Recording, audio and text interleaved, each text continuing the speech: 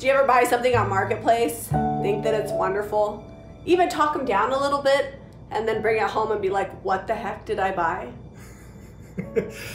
There's some good things on this, and we're gonna show you some ways to address the problems and fix them. Good things or bad things? First off, the top drawer is totally missing the bottom, which wouldn't be a big ordeal, except for this is serpentine, which means it's curvy. You can't just stick a piece of wood on it. Second, there is a giant hole on one side and the other side is completely water damaged. On Facebook Marketplace, I made the mistake of not scrolling through all the pictures. The last picture did show the hole, but with the black paint finished, it looks pretty good, and I may have bought a lemon. Don't forget, the top used to have a veneer on it, and the wood that was underneath the veneer has wormholes, but the veneer has been removed by somebody down the road and just stained, so we got wormholes in the top too. We're gonna leave those. Okay, first things first, we're gonna repair this veneer damage that's on the inside. I'm using the bandsaw to cut this out. You could use a jigsaw or a handsaw, a coping saw, doesn't matter. I'm just cutting a small little section that'll fit down on the inside of that panel.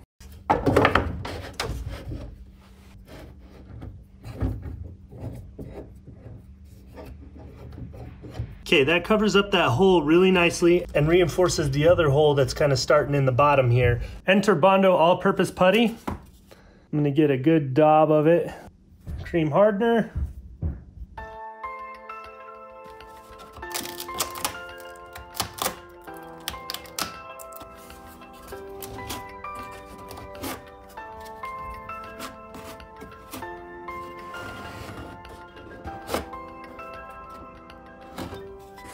All right, that looks like a mess, but we're gonna leave that built up a little bit high so we can sand that down flush.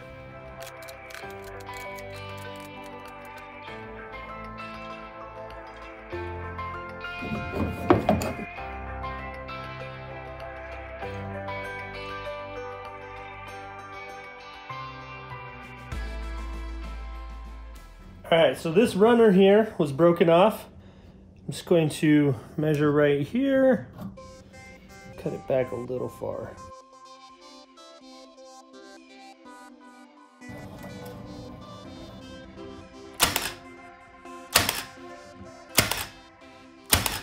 All right, so here's where things start to get a little tricky. I'm just gonna mark under here with the pencil. And this is just 1/2 inch MDF. You could use plywood, but 1/2 inch is the right perfect height for these runners. Okay, so my runner mark, and then outside. That slides on real nice. We'll glue that down in a little bit when we're ready and then nail it too. We're gonna flip this over and just trace. You wanna be a little proud. You don't wanna cut it all the way back, so make sure your mark, when you're looking at it from the top view, you have a little bit, you can sand it flush.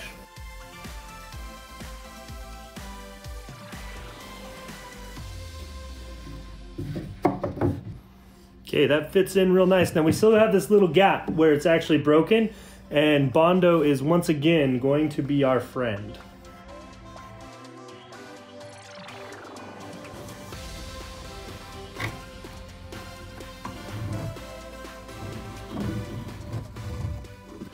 The other stoppers are no longer going to work on the front of the drawer because I put that new lip on there. So I'm going to use this little block as the new stopper.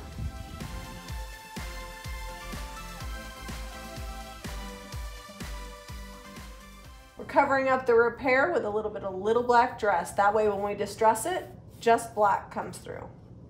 All right, now on to the main event. We have textured wallpaper. We're gonna cut it to size, and while we could just paint this side and just leave it as is because the Bondo repair is gonna be nice and strong and flush, we wanted to do something a little more exciting. Well, the other side has water damage, yeah. So it's a little bit uneven, so this should cover it up on both sides, plus add something fun.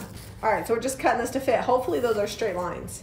So this we just bought at Home Depot, but you can order textured wallpaper online, from a decor store, from your local hardware store.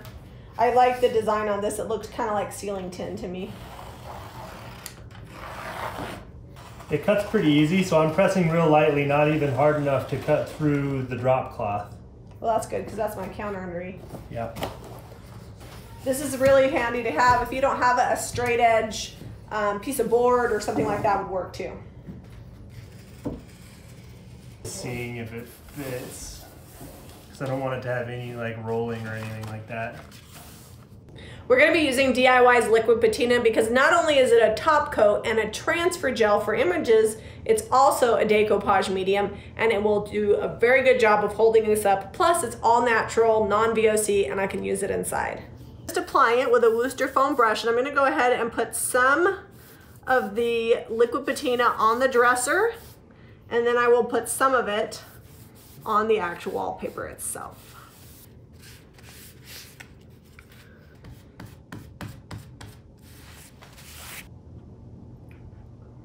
I cut it to fit just perfect, so you should be able to just smooth that down. You are a magician.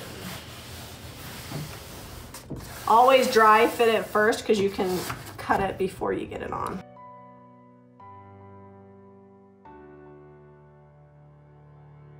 I'm using my IOD brayer to just take and go right over this wallpaper and make sure that there's contact at every point.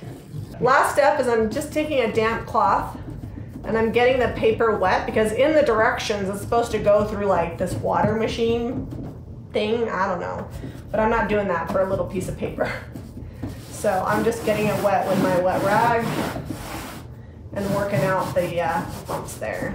What we're gonna do is throw on a coat of Little Black Dress, so that way when we put the white paint over the whole dresser, we can wet distress back to this black color. So now that this drawer is painted, this is the repair drawer.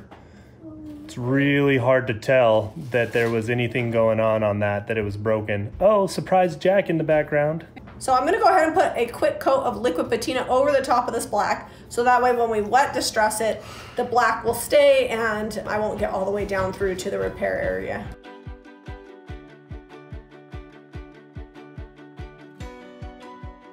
Now the black paint is dry, I'm just gonna go ahead and put a quick coat of the liquid patina to finish the decoupaging, also to seal in the black paint, so when I wet distress, I'll be able to see all those details without going all the way through to the paper. So Jack wanted to help out, and he's just gonna dip the tip of the brush in the paint and not get too much on there, and then he's gonna brush on the drawer that we already liquid patinaed in nice even strokes. Here, let me hold your hand, let me show you. There you go. Always go the same direction, huh, Jack? All right, I'll let you do it for a little bit. Very good. It's hard because the dress is curvy. Our liquid patina is dry. We did get some bubbling, but as the patina started to dry, it's kind of sucked those bubbles down, and then I kind of worked them out with my fingers. I feel like it's pretty good. Once we get it painted, we can't tell. We did try popping a few of them. It didn't really make a difference. Just kind of work those bubbles down and push them. Now, if you're not gonna do a wet distress and you're just gonna paint over the top of it, I would still suggest putting a coat of that liquid patina over the top, because the decoupage needs to be underneath and on top to really get that paper to adhere to your piece. This is what we do on Friday nights. Yeah, we paint furniture under the heat lamps, also known as what we use for fill lighting.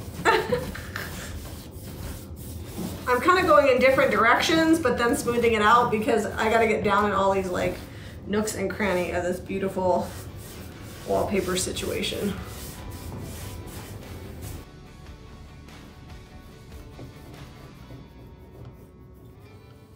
I come to you from the top of my kitchen island using Dark and Decrepit. So this was already stained in dark walnut when we got it. It just has some scratches and imperfections. I'm gonna go right over the top of the already stained finish and just do one quick coat of the Dark and Decrepit. I will seal it with a few coats of liquid patina. The thing about the top of this dresser is that the sides are going another direction. So I'm going to smooth this off. You want to go with the grain, and on the sides, the grain is going this way. So.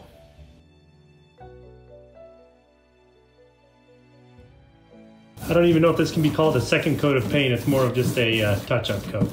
Oh, there's some areas where the previous paint finish was that definitely needed it. This paper really absorbs the paint and products, so it doesn't take too much to get it done. But you can see right here, it's a little bit streakier, and that's where that original black paint finish was. I'm just gonna do a quick distress on the drawer fronts to bring some of that black through. We're using the orbital sander. It's got 220 grit sandpaper on it.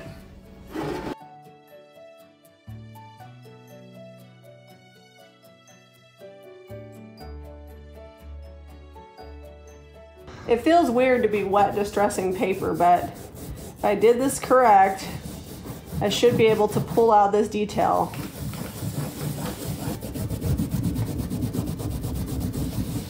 So you wouldn't want to use sandpaper on this, so wet distress is the perfect option to bring the black coat back through.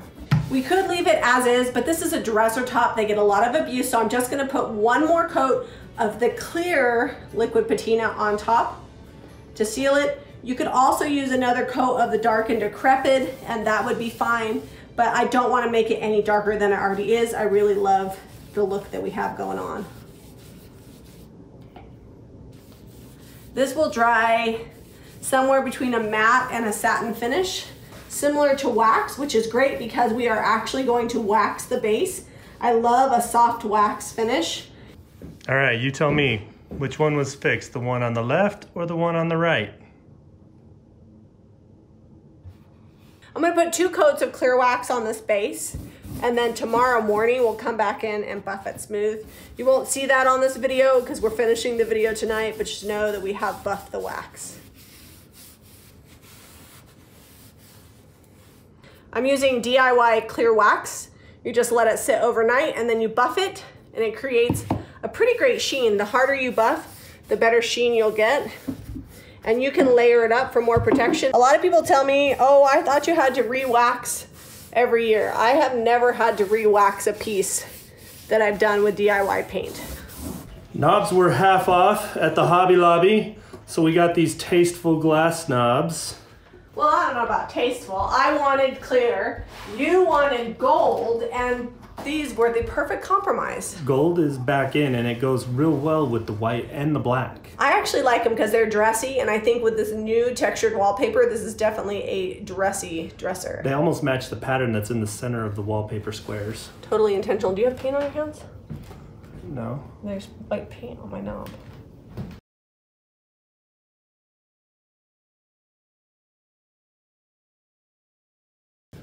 They wanted $75 for this dresser. Jamie talked him down to $50 for this dresser, and it should have been $3.99. Or maybe like 20 bucks, because it took a couple hours of repairs, and we like to make about $50 a repair hour, and it definitely wasn't worth that, because normally for a dresser like this, I pay 50 bucks, I paint it, I move on. But lesson learned, swipe through, check all the pictures. The wallpaper on the side turned out to be a little bit extra work, but turned out amazing. It looks like ceiling tin tile, which is exactly what I wanted. I paid $50 for this dresser. I'm into it about 50 or 60 bucks in supplies, and we'll sell it for $295. If you like this look and you want to achieve something similar, the wallpaper's from Home Depot, but you can find the rest of the paint and products at JamiRayVintage.com. Give us a thumbs up and subscribe to Jami Ray Vintage for more DIY.